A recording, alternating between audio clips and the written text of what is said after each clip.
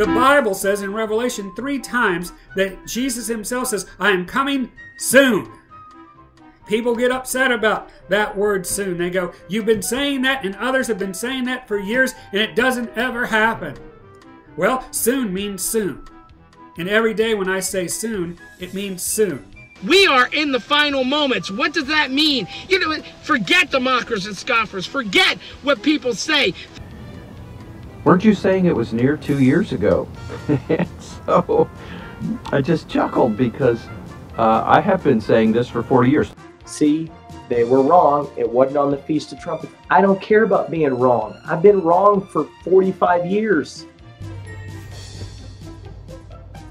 I've been saying Jesus is coming soon for 40 years. He's coming real soon now.